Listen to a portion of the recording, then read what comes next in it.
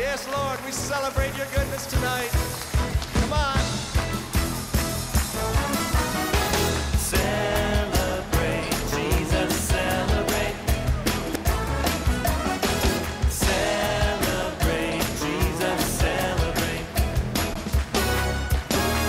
Celebrate, Jesus, celebrate.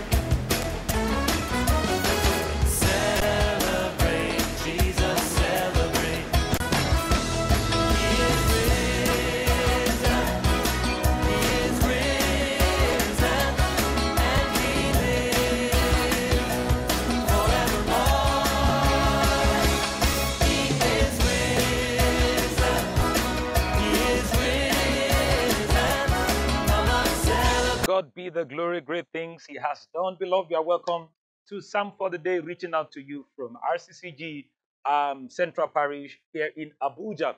And as we share the word of God today together, we pray that the power of God's word will break out to you and bring you blessings in the name of Jesus. Amen. Our Psalm for today is taken from the book of Psalm, chapter 77, verse 16. Psalm 77, verse 16.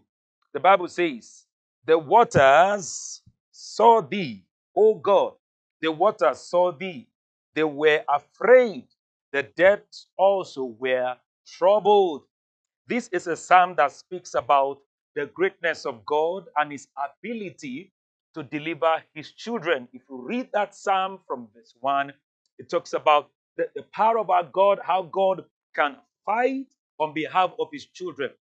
Although his children may be in predicament, in challenges, insurmountable, several questions they are asking. God, why are you silent? God, when are you going to intervene for me? God, when are you going to bring me out of this situation? That psalm speaks to the anxieties and worries of God's children.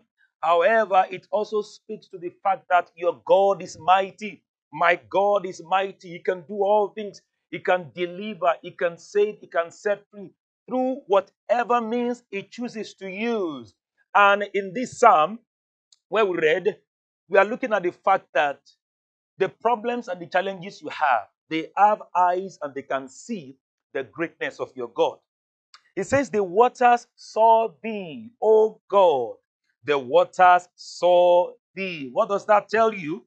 It means waters, which could possibly represent issues of life, challenges of life, overwhelming situations, situations you don't have answers to, questions in your heart.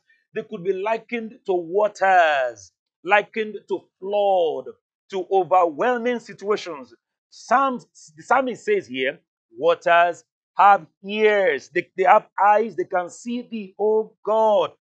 The Bible says in Isaiah chapter 43, verse 2, Isaiah 43, verse 2, it says, "When thou passest through the waters, I will be with thee." That is what God says. That the waters that look like issues and challenges of life that are flowing against you, that are coming at you, He says, when you are passing through it, I will be with you. Listen, these waters have ears, they can hear me. They have eyes, they can see me. So they have eyes to see God and they become afraid. Your challenges see God, the problems and the challenges of life that you have, they see God. They have eyes to see God, and He says they will be afraid. That was why when Moses got to the Red Sea and God told him, "Lift up your hands," the Red Sea saw God and it parted, it gave way for the children of Israel to pass through. I pray for you that every situation that looks like an overwhelming ocean or sea of life, body of water against you, God will make a way through them for you today. In the name of Jesus, amen. Waters see God, challenges of your life, they know the existence of the Almighty God. All right. So when waters see, when your challenges see God and they are afraid, what should you do? You should also rise in faith. The challenges see God, the problems see God, and they are afraid.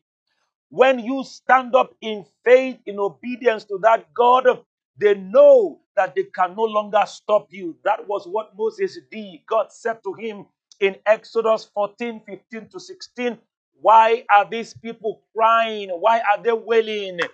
Tell them to move forward as you lift your hand. So Moses, in faith, believing God for what he set him to do, lifted up his hands, and the waters responded. The waters were afraid, but Moses, leading the children of Israel, rose in faith. They were full of faith to do what God asked them to do. So whatever the challenges you have before you, beloved, be bold in faith in the word of God. Faith comes by hearing, and hearing by the word. Every word of God produces faith in you to overcome every challenge of your life. Still in that verse 16 of Psalm 77, it says, the depths were troubled. The depths were troubled. The depth of the sea, of the Red Sea, before the children of Israel, the depths were troubled, and they had to make way for the children of Israel to pass through. What had never happened before, that a sea parted ways, a dry land expressway was created in the midst of the sea, happened that day. Why? Because at the instance of faith in the word of God, the depths were troubled. Way was created in the midst of the Red Sea. As you hold on to the word of God in faith, every opposition from its very root and foundation will crumble, will give way, will make way for you to go through in the mighty name of Jesus. Say with me, Lord, I believe your word is powerful to overcome every challenge of my life in the name of Jesus. Amen. So when the depths are troubled, what should you be doing? You should be praiseful. The waters are afraid. You should be full of faith. The depths are troubled. You should be full of praise to God. And symbolically, in terms of praising God, Moses lifted up his hands. That was a posture of worship and praise to God. He lifted up his hands and says, Lord, I praise you because you have made a way already. In faith, as they lifted their hands, Moses lifted his hands and he praised God. God made a way.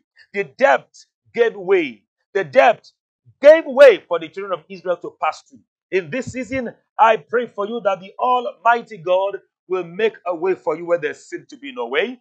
As we come to the end of this month, everything that had been like oppositions, challenges before you in the beginning of this year till now, God will make a way out of them for you, and you will triumphantly move into the coming month and the rest of the year in the mighty name of Jesus. Amen. God bless you. This word will make way for you and cause you to excel in all areas of your life. In Jesus' mighty name. Amen. Enjoy your day. Celebrate your goodness tonight.